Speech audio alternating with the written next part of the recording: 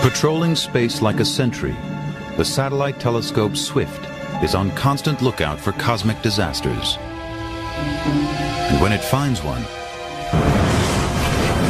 down on Earth, word spreads quickly. Every few days, the satellite spots a violent eruption in deep space, sending dozens of stargazers scrambling. Whether they're seasoned pros or high school amateurs, their goal is the same. Go to camera focus mode, and then we're going to need to move the dome. Casey? To catch a glimpse of a star in its final death throes. Going supernova. And leaving in its wake the strangest phenomenon in the cosmos. A black hole. Nothing survives encounters with black holes.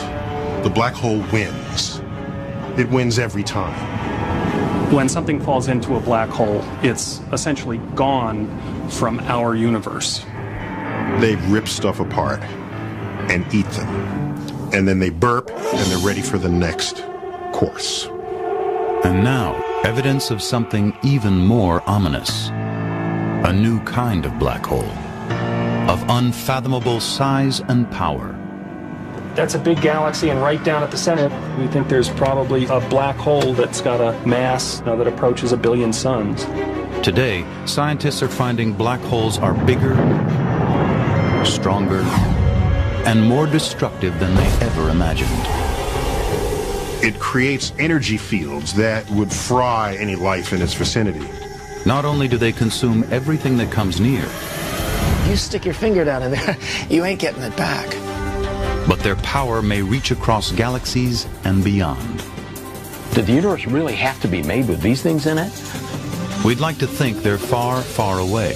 But what if, in our own cosmic backyard, there lurks the monster of the Milky Way? Right now on Nova.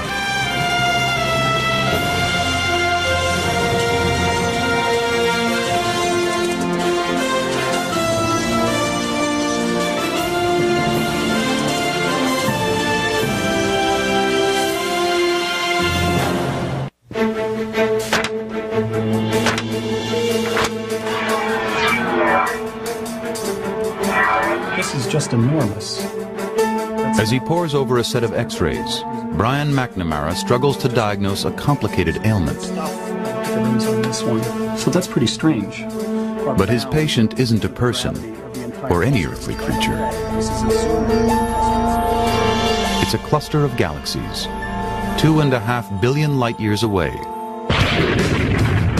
with a giant blast of energy spewing from the center. This is the most powerful explosion in the universe since the Big Bang. To put this on sort of an Earth scale, it's equivalent to about 1 trillion atomic explosions. So it's an enormous amount of energy. What could produce such awesome power? Whatever it is, it seems to live at the very core of galaxies. And many believe our own galaxy, the Milky Way, is not immune, harboring a powerful secret at its heart.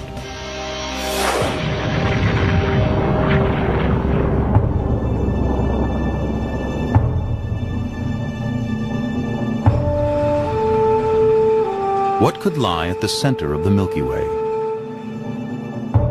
One of the pioneering explorers of our galaxy is Eric Becklin. He's been trying to unlock the mysteries of the galactic center for more than 40 years.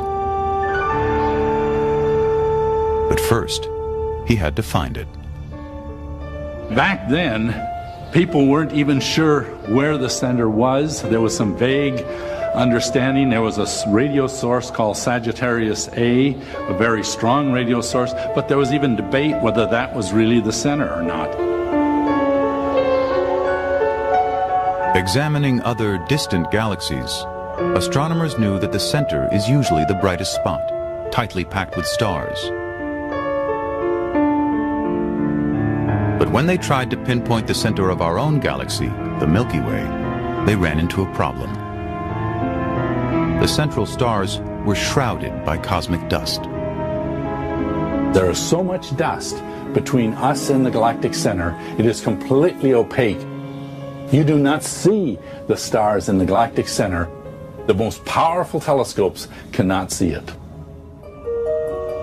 But there are other kinds of light that can pass through, like infrared, a form of light and heat invisible to the naked eye that travels in slightly longer waves.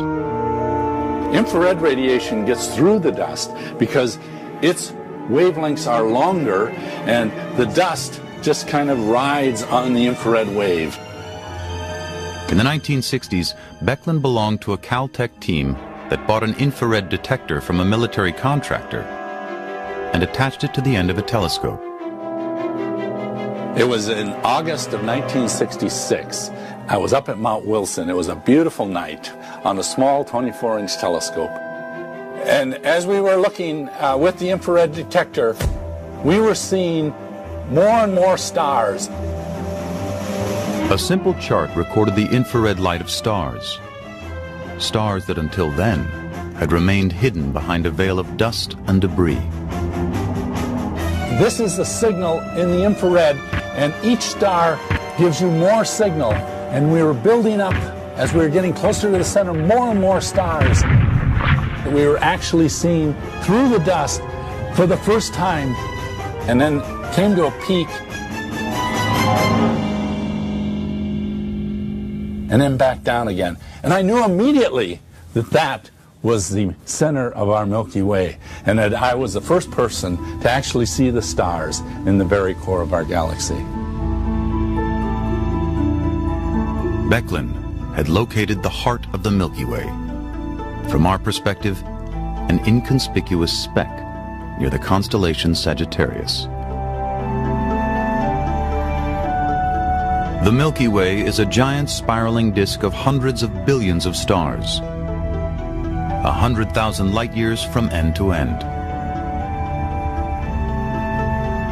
Our sun, about halfway out from the center, sits in the peaceful suburbs. But at the galaxy's core, the neighborhood gets more exciting and dangerous. There's a lot of gas. There's a lot of dust. This is absolutely the most crowded place in our galaxy. From Earth, we can see a few thousand stars with the naked eye. If you went to the galactic center, there would be millions of stars filling the sky. It's the big time. It's where the show really goes on in the galaxy. And so if you go there, you're very much aware of being a tiny little mouse in Times Square, and somebody's liable to step on you.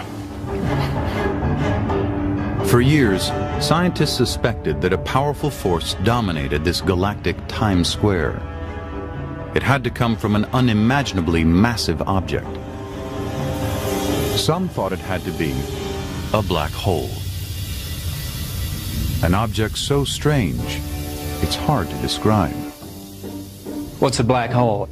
It's a region of space. It's a point of infinite density. We don't know how to wrap our brains around that.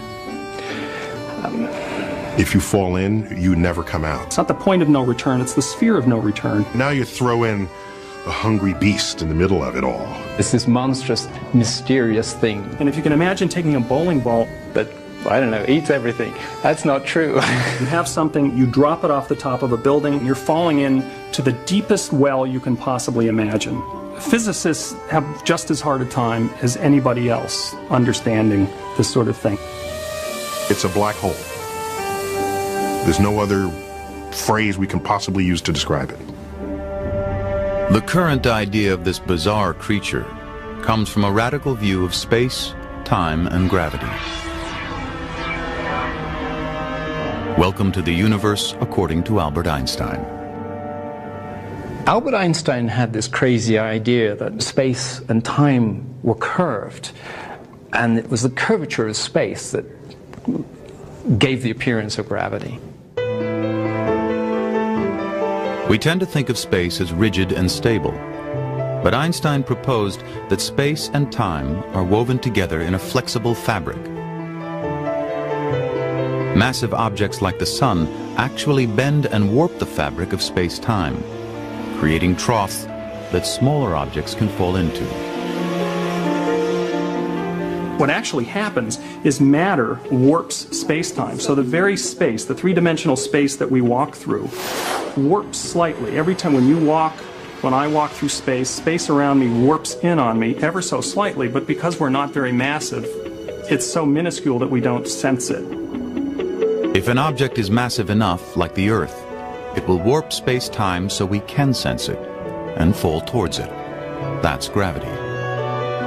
But what happens if an object is much, much more massive than the Earth or the Sun? In theory, it could warp the fabric so much it would create an actual hole in space-time. Once something fell in, it couldn't escape, not even light itself.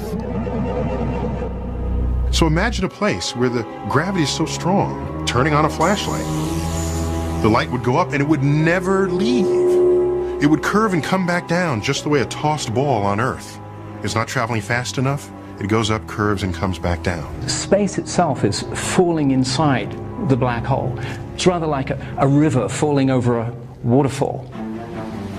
It's like that, except it's space itself that's falling over the cliff. There's a place where the space starts moving faster than light. So the light, which is trying to get out, it's rather like a kayaker trying to make their way upstream on a river that's going too fast. They get dragged down to the center of the black hole. Gravity becomes a riptide. The closer you get, the stronger the current. Eventually, you reach the event horizon, the point of no return. Deep inside, whatever goes in is lost in a point of infinite density. The matter goes inside the surface of the black hole, shrinks down to the very center, where it gets destroyed in a region of infinite warped space and time, and it's gone. And so, it seems, are the laws of physics. At the center of a black hole, all equations break down. Even for physicists, what happens deep inside a black hole is a mystery.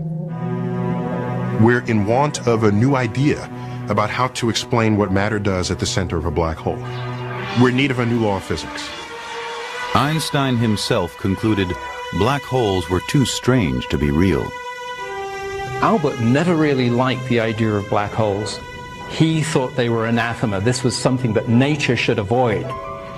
The places where space and time became infinitely twisted up, he thought, no, nature shouldn't allow that.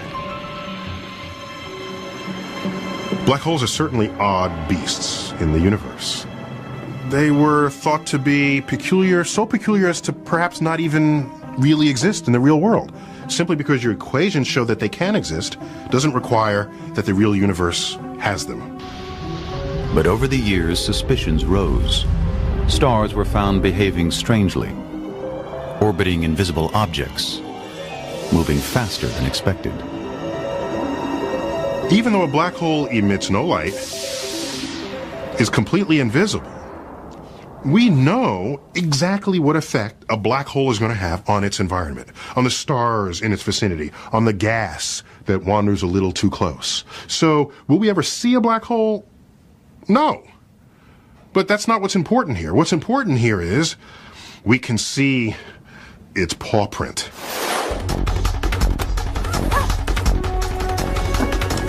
Suspicious that an enormous black hole was dominating the center of the Milky Way, Eric Becklin was eager to find its paw print. But even with infrared technology, when Becklin pointed the most powerful telescopes on Earth at his target, all he saw was this, just a blur. The biggest obstacle that we had was the turbulence in our own Earth's atmosphere was blurring the images. Even when the sky is clear, the gases in Earth's atmosphere are always on the move, distorting distant objects. To bring his view of the galactic center into focus, Becklin would need help. So he appealed to Andrea Ghez, an expert in dealing with the atmospheric blur. The problems of the Earth's atmosphere is very much like the problem of looking for a penny at the bottom of a river that's moving, where the water is moving by very quickly. That motion of the water distorts your image of the penny. Just like the motion of the air in our atmosphere distorts our images of astronomical objects. Ghez agreed to take on the quest, to search for signs of a black hole at the center of the Milky Way. A decade ago, you couldn't look at the center of our galaxy with high resolution, so you couldn't distinguish stars from one another. Ghez was able to correct the blurring effects of the atmosphere with a revolutionary new technology called adaptive optics.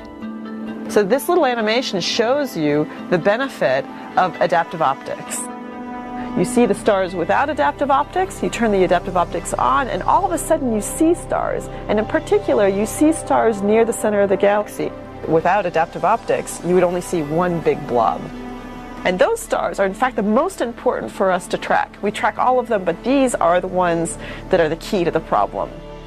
I mean, it doesn't hurt to take more. Thanks to the new technology, the team could peer into the heart of the Milky Way with amazing precision. Our view to the center of the galaxy is absolutely superb, and our ability to position stars at the center of the galaxy is like somebody in Los Angeles seeing somebody in New York be able to move their finger like this, okay, just 2 centimeters. That's the precision with which we can measure something that is 26,000 light years away from us. 16 is right there. Here, yeah. Once the view was clear, Ghez could start the hunt. If there were a black hole at the center of the galaxy, its paw print would be found in the rapid orbits of nearby stars. Keep our fingers crossed. The conclusive experiment to be done that really demonstrated there was a black hole is to follow the orbits of individual stars in the galactic center very, very accurately and with the highest precision possible. When an object like a star approaches another, more massive object, the pull of gravity will make the star speed up. If it's orbiting close to a massive black hole, the star should accelerate to enormous speed and then whip around the black hole like a slingshot. Okay, so we have the black hole here. The more massive it is, the more pull there is. The more pull there is, as it gets close to the black hole, the faster it goes. And we are measuring the speed of these stars. That's the key to getting the masses, measuring the speed of those stars. This is our roadmap, and that's the center of our galaxy. There's a large cluster of stars that are orbiting the center of our galaxy, and by measuring the motion of stars, and in particular their orbits, we can figure out whether or not there's a central black hole. That environment in there, it's a crowded party. Ghez set out to monitor the partygoers, to track every movement of the central stars. Basically, the way this experiment works is you take an image, you see where all the stars are, and then you come back sometime later and you take another image. And you look to see if they've moved. And so the second time we took an image, we knew we were golden. Those stars had clearly moved. This one moved to here, this one moved to here, this one moved to here, and so on. As Ghez continued to track the stars, she found some making dramatic hairpin turns. It made a huge jump to over here. So it went whoop, all the way around. And it's moving on order 10 million miles per hour, so it's just speeding away. Other astronomers clocked the stars with similar results. Not only were the stars accelerating to phenomenal speeds, their orbits were perfectly smooth. Ghez knew that they had to be circling a single massive object. Most black holes are thought to be about 10 times more massive than our Sun, but the object at the center of the Milky Way was roughly 3 million times as massive. For Ghez and Becklin, that could mean only one thing. All other physical explanations of what was at the very center were gone. The only thing left was a black hole. Not only was this black hole supermassive, it was millions of miles wide. Astronomers around the world admitted the evidence was impressive. I have to say, when I first saw Andrea's video, I was stunned when I saw that star come out of the left side of the frame and go zipping around and go shooting off into the other end of the frame, and it moved around a point in space and nothing was there. That we could, with our instruments, effectively travel to the center of the galaxy 26,000 light years away and collect the evidence for such an incredible object was really an amazing achievement. It seemed undeniable. A giant black hole, and at the center of our Milky Way. But how could such a monstrosity come to be? One idea is that black holes are born out of the death throes of enormous stars. Like a red supergiant, a star 10 times more massive than our own sun. Deep inside, temperatures soar above 1 billion degrees. Helium and carbon fuse into heavier elements: oxygen, silicon, sulfur. Eventually, the nuclear reaction creates iron, and the core stops burning. Then, the star implodes under its own immense gravity and goes supernova. What's left is a heavy core of subatomic particles, a neutron star. Only about 10 miles across, but of incredible density. In fact, it's so dense that a teaspoonful of neutron star matter would weigh about 1 billion tons. If the neutron star is heavy enough, 3 times more massive than our sun or more, the implosion will continue. Eventually, the gravitational pressure will be so large that the neutrons themselves will be crushed, and there'll be nothing left to stop the collapse. The result is a black hole. Many researchers believe that the Milky Way is littered with small black holes, the dark, dense remains of dead stars. There must be millions and millions of black holes zipping around our galaxy as we speak.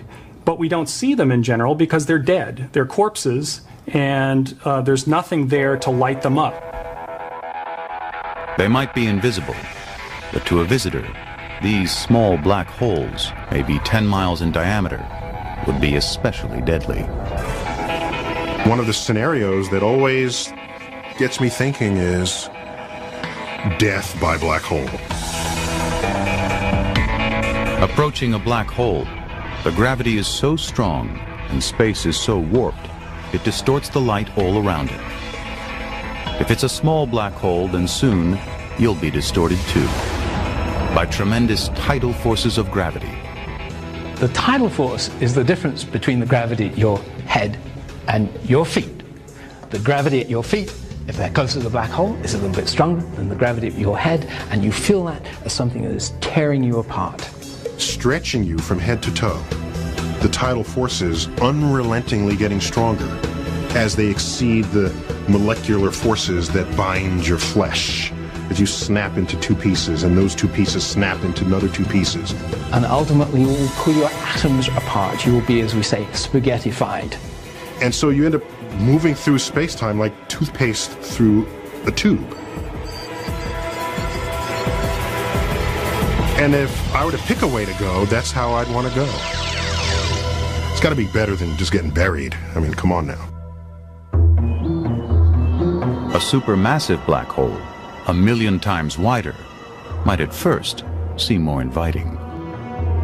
Since it has a larger event horizon, the pull of gravity is more spread out. But you go to a supermassive black hole, the tidal forces are weak enough that you can fall not only through the event horizon, but deep down into the interior of the black hole. So, with a good spaceship, you might be able to cross the event horizon into the black hole itself. Now, thanks to a computer simulation based on Einstein's own equations, we can see exactly what such a trip would look like.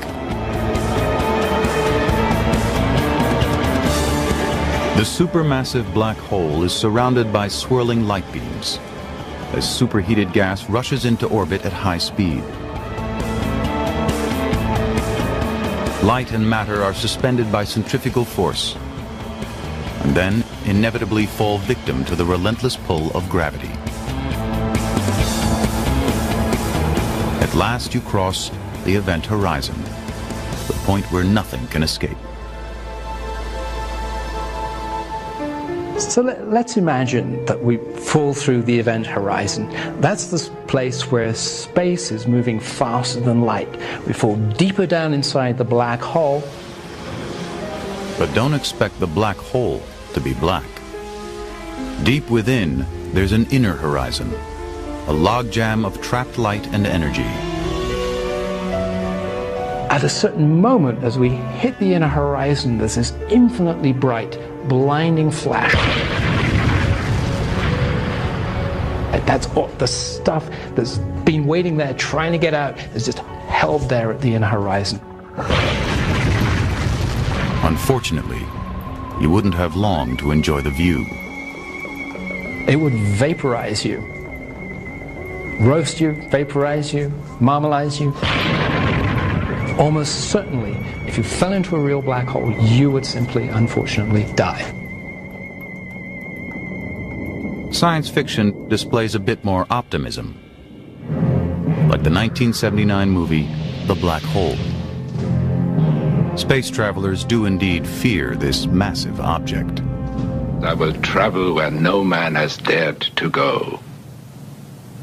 Into the black hole? Why, that's crazy. Cuckoo is a Swiss clock. But even more cuckoo, the heroes actually survive their descent into the beast, Black hole is pulling us in. where they're treated to a heavenly experience.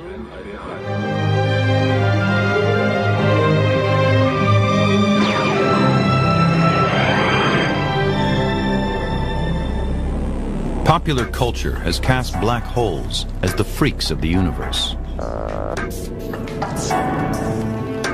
And the supermassive black hole at the center of our Milky Way, weighing in at 3 million times the mass of the Sun, seems especially monstrous. But is it unique? To find out, astronomers are probing distant galaxies to see if our giant black hole is one of a kind, or nothing special. The Sloan Digital Sky Survey is taking a census of the big galaxies within 1 billion light years.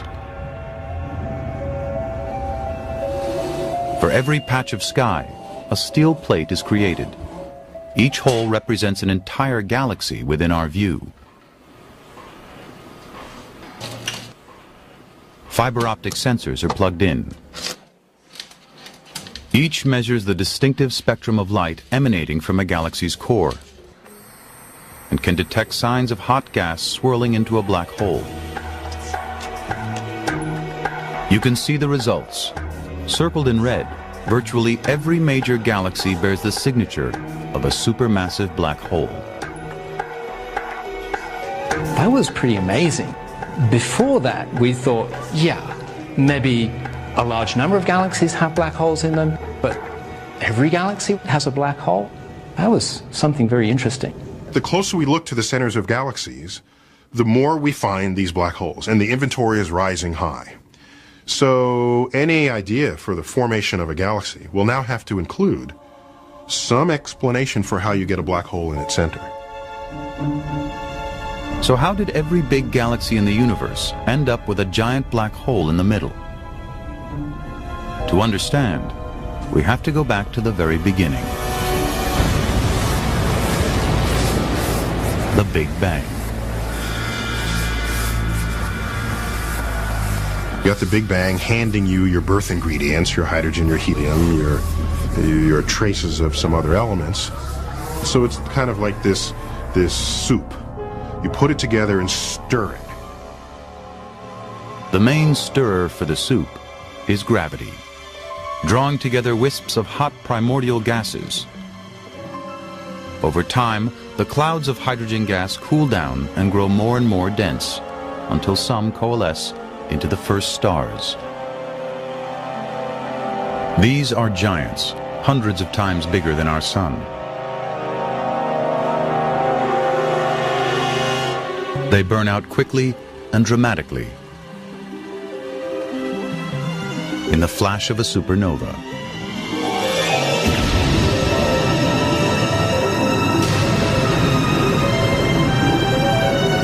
What's left at the core is a black hole. Perhaps the black hole becomes the seed from which the galaxy sprouts. The gravitational seed that is used as an attractive force to accumulate the rest of what we would today then call the greater galaxy.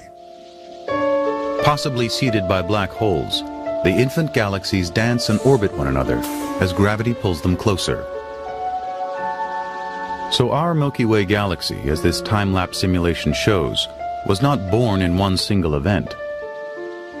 Instead, it was built over billions of years from a swarm of smaller galaxies smashing together, merging.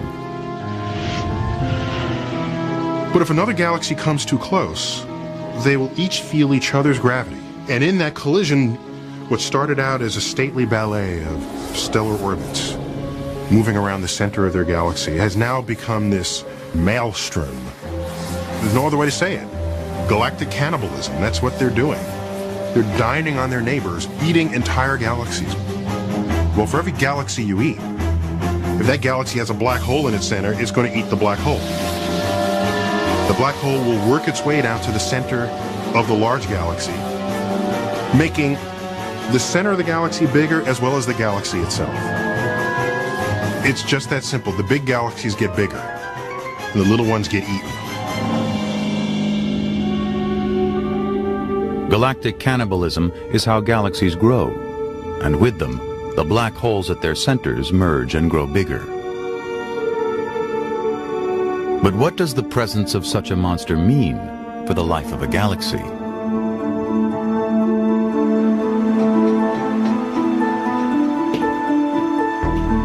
Brian McNamara believes he's found the answer, and it isn't pretty. That's it right there. We got it. That's it. Okay, so you want to go... McNamara studies the life cycles of the universe's biggest structures, galaxy clusters. There it is. That's the galaxy. So that's what we've been looking for. This is the giant central galaxy in a galaxy cluster. And each one of these little dots here on the screen is a giant galaxy as big as our Milky Way, maybe even a little bit bigger. And they're all bound together by their own mutual gravity. So they're all buzzing around this giant galaxy like bees buzzing around a hive.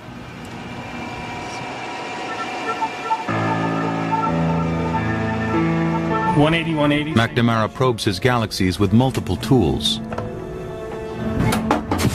Optical telescopes, radio receivers, even X-rays. Oh, there we go. Check that out. X-ray images reveal a vast cloud of hot gas through the whole cluster, across hundreds of thousands of light years. There's an atmosphere of gas that pervades the entire galaxy cluster, and it's an atmosphere like our atmosphere, except that it's far less dense and it's much hotter.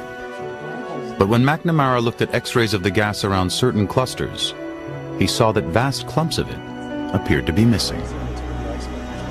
I was blown away. I'll never forget the moment we got the observations, and lo and behold, these two giant cavities showed up in the X-ray emission. The size of the cavities was astounding. That's 200,000, 600,000 light years from end to end. So between that cavity here and this cavity here, we could stuff 600 Milky Ways in there. It's just astonishing. The energy involved is huge. Something powerful had pushed the gas away, across vast regions of the universe. McNamara traced the power source to the center of a giant galaxy. a supermassive black hole. So we could see the beam coming out of the black hole and ending up in these big cavities. But how can a black hole, a creature famous for devouring everything within its grasp, spew energy across the universe? The answer lies in the way matter falls toward the black hole. It turns out, nothing goes straight in. As matter falls in, what we know now is that it spirals around in a disk, okay, very much the way when water goes down the drain. It doesn't just go straight down the drain. Just as water spirals down a drain in a whirlpool, matter and light spiral at high speed into a black hole. And the speeds that matter can achieve around that black hole approach the speed of light. And when matter travels at that speed, it gets a tremendous amount of energy. Matter falling into a black hole is a lot of stuff trying to get into a very small place. And so it's like trying to fill a dog dish with a fire hose. Most isn't going to get in. The black hole chokes on the influx. And the high-speed whirlpool of matter produces a powerful magnetic field, coiling around the black hole and shooting the energy outward. These enormous jets of energy, hundreds of millions of times the power of the sun, can blast right out of the galaxy. There's no question that the black holes at the centers of galaxies have a profound influence on their surrounding. They send out these huge jets moving at almost the speed of light. And those jets can send shock waves into the surrounding medium and change their surroundings completely. They have a dramatic influence. Not only can they blast away huge quantities of gas, but they may even sterilize the galaxy so new stars can't form. The supermassive black holes at the center may be responsible for limiting the size of galaxies. In principle, galaxies can grow to very, very large sizes, and what we see in the universe is that they don't. And we think that the supermassive black holes at the center may be the culprit. They may be responsible for preventing runaway growth of galaxies. We usually think of black holes as God's dumpster, but they really are actors on the galactic stage.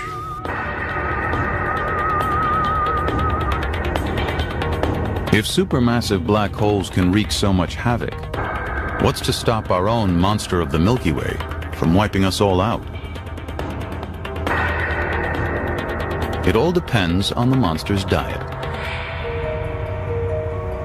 Most of the time, a black hole isn't eating. It fasts more than it feasts. But when a black hole feasts, it can have a tremendous effect on the surrounding galaxy. The more black holes chow down, the more matter and energy will blast outwards. One of the key differences between galaxies with supermassive black holes is whether or not their black holes are lit up, because they're basically binging on a lot of material in its surroundings. For years, our black holes seemed to be fasting, and the Milky Way was peaceful. But in 1999, the Chandra Space Telescope detected a powerful signal from the galactic center. Station 34, Chandra OC. An explosion near the event horizon. Is this the beginning of a black hole binge? For trackers of the galactic center, the blast is a wake-up call. It was a hot piece of news. A remarkable fact for all of us was, for many years, how inactive the black hole was. And all of a sudden we saw, well, there's an object there which wasn't there before. Reinhard Genzel has been watching the galactic center for nearly 2 decades.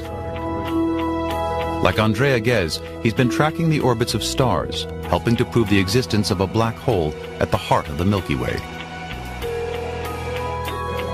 Now both Genzel and Ghez will shift their focus and try to measure the black hole's appetite.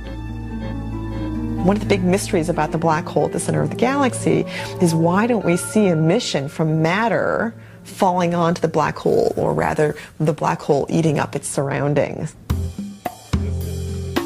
Genzel and Gez are joining a worldwide effort.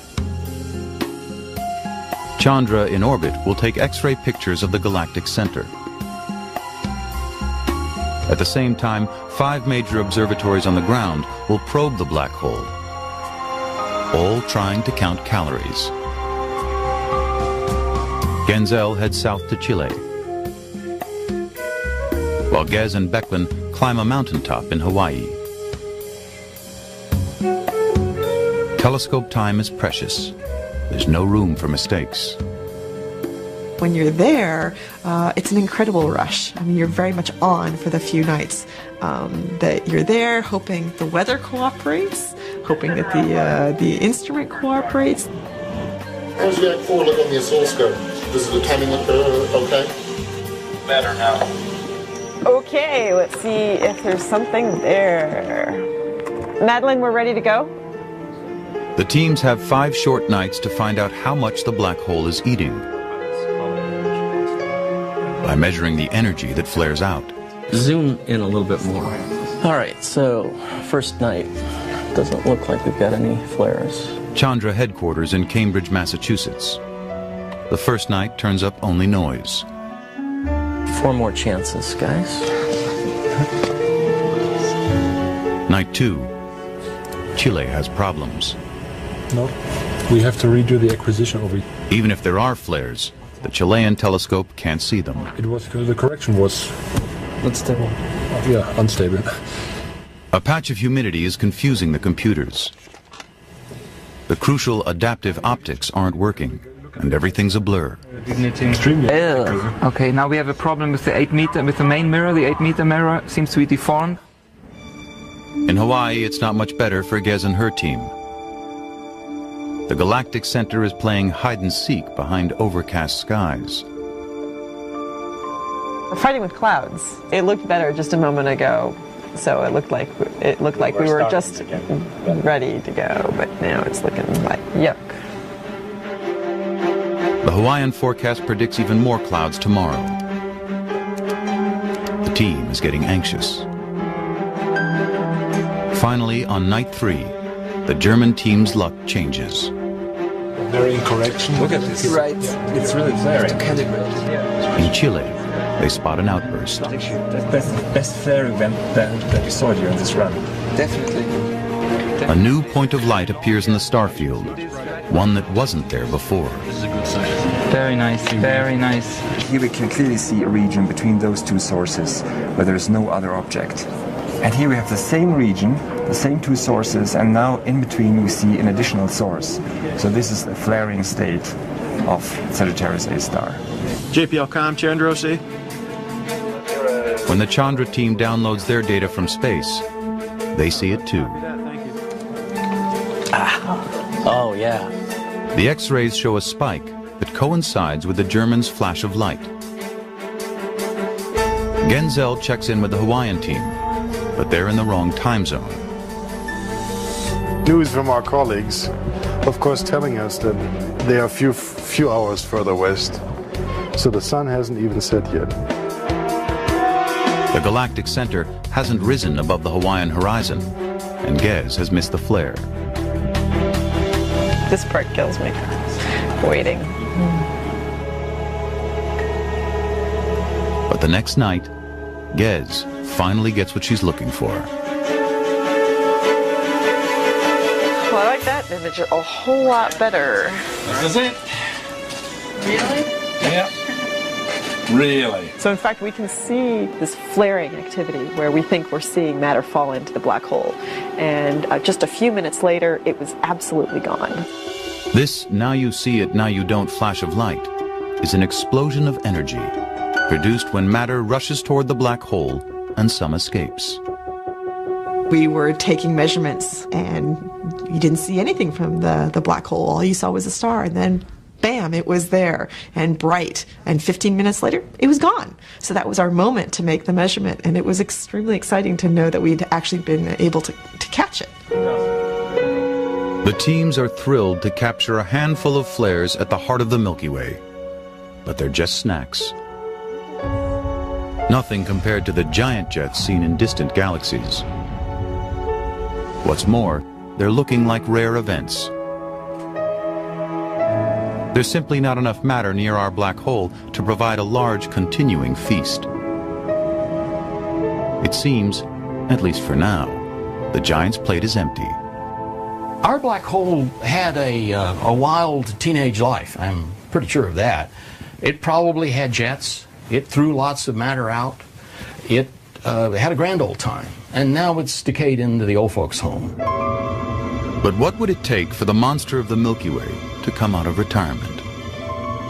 Could explosive jets of energy blast across our galaxy in the future? Tantalizing clues are turning up in the coldest place on Earth. A Smithsonian team is tuning into high-frequency radio signals from the galactic center. The best reception is at the South Pole.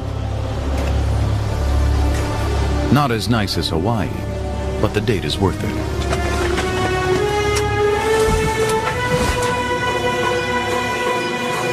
There's some of the gas falling in toward the black hole in the galactic center. Reading the radio signal, Anthony Stark detects just small amounts of gas feeding the black hole. Nothing too serious. But farther out, about 400 light-years from the galactic center, he can see signs of something much more alarming.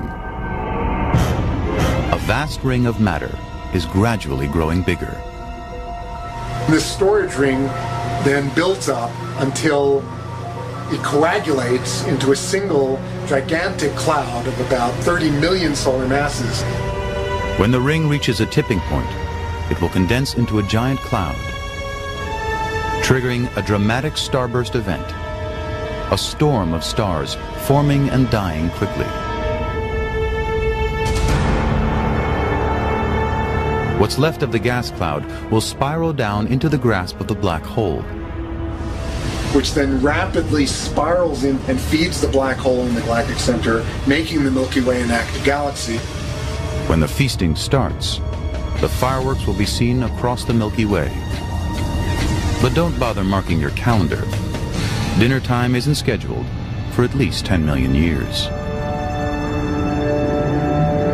The Milky Way will survive its black hole's upcoming feast. But it isn't likely to survive the threat further down the road: galactic cannibalism. Our galaxy, the Milky Way, is not immune from these colliding galaxy scenarios. We've got neighbors. 2 million light-years away, our closest neighbor, the Andromeda Galaxy, is charging toward us at almost 700,000 miles per hour. We're falling towards each other, and one day we will collide. Knowing the galaxy's dimensions and the laws of gravity, scientists can predict how the clash of titans will unfold.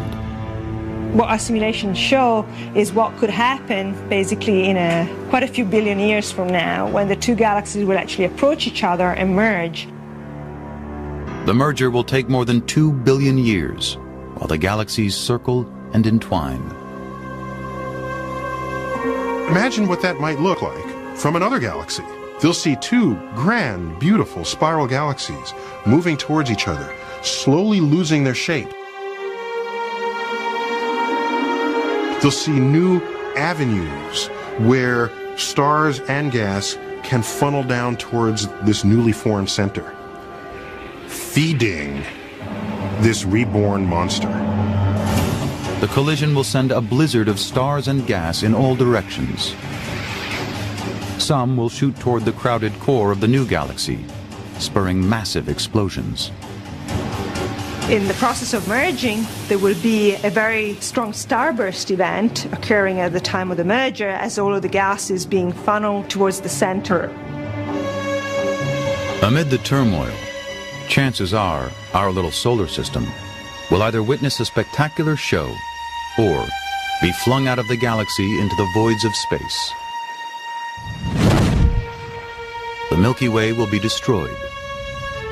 But what about the black hole at its center? Most likely, it will merge with Andromeda's, a monster 50 times larger.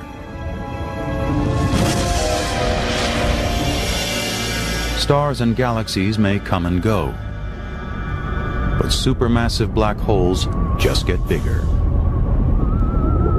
Once considered freaks of the cosmos, black holes are coming into their own, claiming their place center stage in a violent, changing universe.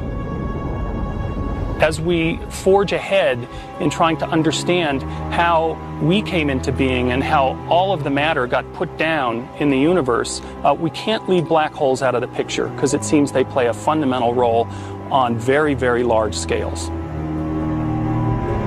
Black holes not only wreak havoc upon the landscape in which they're embedded, they actively shape the landscape. So black holes are kind of the spice of the universe. Black holes are a major player in the evolution of the things that light up our night sky. They are, in a sense, the secret shadows behind the walls of the galaxy.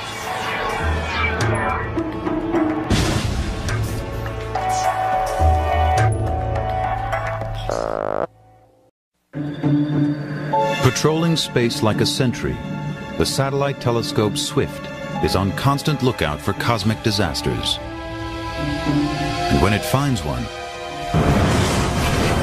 down on Earth, word spreads quickly. Every few days, the satellite spots a violent eruption in deep space, sending dozens of stargazers scrambling. Whether they're seasoned pros or high school amateurs, their goal is the same. Go to camera focus mode, and then we're going to need to move the dome. Casey? To catch a glimpse of a star in its final death throes. Going supernova. And leaving in its wake the strangest phenomenon in the cosmos. A black hole. Nothing survives encounters with black holes. The black hole wins. It wins every time. When something falls into a black hole, it's essentially gone from our universe. And many believe our own galaxy, the Milky Way, is not immune, harboring a powerful secret at its heart.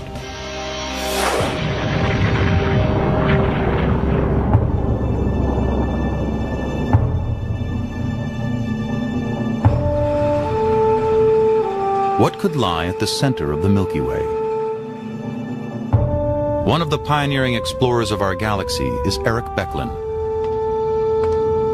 He's been trying to unlock the mysteries of the galactic center for more than 40 years.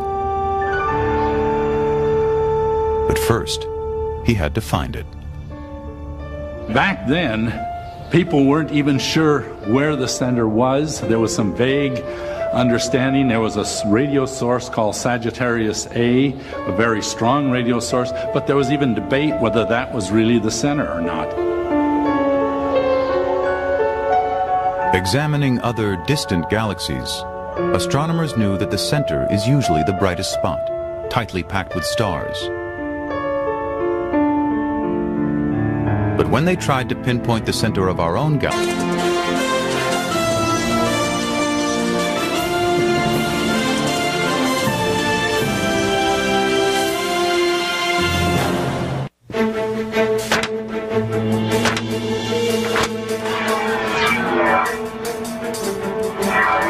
just enormous. As he pores over a set of X-rays, Brian McNamara struggles to diagnose a complicated ailment. So that's pretty strange. But his patient isn't a person or any earthly creature. It's a cluster of galaxies, 2.5 billion light years away, with a giant blast of energy spewing from the center. This is the most powerful explosion in the universe since the Big Bang. To put this on sort of an Earth scale, it's equivalent to about 1 trillion atomic explosions. So it's an enormous amount of energy. What could produce such awesome power? Whatever it is, it seems to live at the very core of galaxy, the Milky Way. They ran into a problem. The central stars were shrouded by cosmic dust. There is so much dust between us and the galactic center, it is completely opaque. You do not see the stars in the galactic center. The most powerful telescopes cannot see it. But there are other kinds of light that can pass through, like infrared, a form of light and heat invisible to the naked eye that travels in slightly longer waves. Infrared radiation gets through the dust because its wavelengths are longer and the dust just kind of rides on the infrared wave. In the 1960s, Beckland belonged to a Caltech team that bought an infrared detector from a military contractor and attached it to the end of a telescope. It was in August of 1966. I was up at Mount Wilson. It was a beautiful night on a small 24-inch telescope. And as we were looking with the infrared detector, they rip stuff apart and eat them. And then they burp and they're ready for the next course. And now, evidence of something even more ominous. A new kind of black hole, of unfathomable size and power. That's a big galaxy, and right down at the center, we think there's probably a black hole that's got a mass that approaches 1 billion suns. Today, scientists are finding black holes are bigger, stronger, and more destructive than they ever imagined. It creates energy fields that would fry any life in its vicinity. Not only do they consume everything that comes near, you stick your finger down in there, you ain't getting it back. But their power may reach across galaxies and beyond. Did the universe really have to be made with these things in it? We'd like to think they're far, far away. But what if, in our own cosmic backyard, there lurks the monster of the Milky Way? Right now on Nova.